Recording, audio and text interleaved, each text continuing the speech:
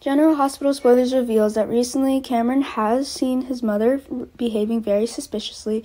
Since Liz suffered from schizophrenia and had panic attacks, Cam has always kept an eye on his mother.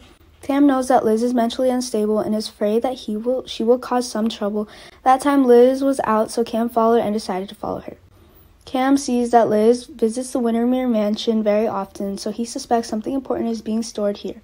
Now Cam has to wait for the right moment to sneak into the Windermere to search of the truth. He took advantage of the fact that no one was at the mansion and broke in. Just as he had predicted, Cam discovered Esme was being held captive in the warehouse. Of course, Cam was surprised that Esme was here again. As far as I know, Esme left Los Angeles a long time ago. Why is it that when Esme returns, no one knows why but is still being held here? Or maybe Esme basically never left Los Angeles but was locked up here from the beginning.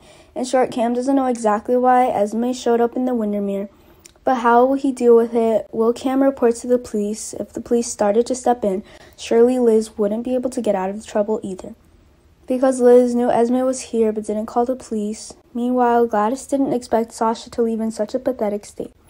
It seems that Sasha was unable to be strong and calm in the face of everything. Brendo's death clearly made Sasha unbearable. Consecutively facing shocks, Sasha's morale dropped significantly. Sasha has not been able to get rid of drug addiction, so she is more and more immersed in that drug. And one day, Gladys discovers that Sasha had a drug overdose from a drug overdose. Gladys didn't expect Sasha to be this foolish.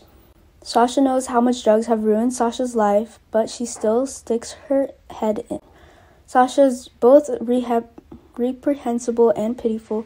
No matter how strong a woman is, it is impossible not to break down when she could see her husband die so soon. Gladys sympathized and understood for Sasha because Gladys was heartbroken when her son died. More than anyone else, Gladys sensed Sasha's desperation and wouldn't scold her too harshly. The first thing Gladys should take Sasha for the hospital emergency. Fortunately, Gladys discovered Sasha so her life was not in danger. Sasha was saved by the doctors, but from now on, she is not allowed to touch drugs anymore.